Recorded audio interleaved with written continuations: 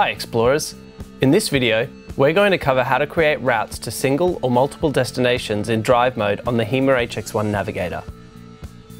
To create a route to a point you see on the map screen, simply tap the location you want to navigate to, which brings up a place marker.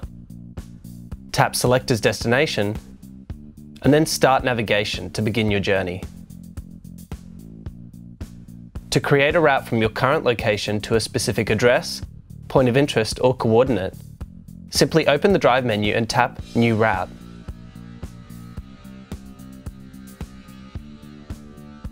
We can then select our destination and then start navigation to initiate turn-by-turn guidance.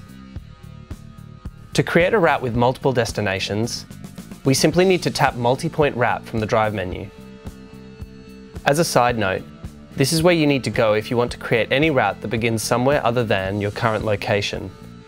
To do so, simply tap Current GPS Position, then choose Set Starting Point to change to an alternative starting point.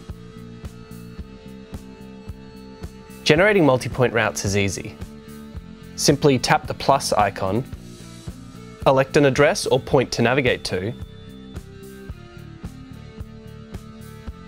and then tap Select as Destination. You can then insert as many destinations as you need, which makes planning multi-point routes perfect for planning long trips in advance.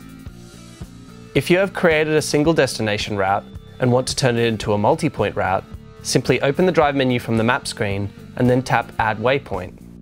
From here, you can also view route detours and alternatives, see a trip summary, or delete your current route.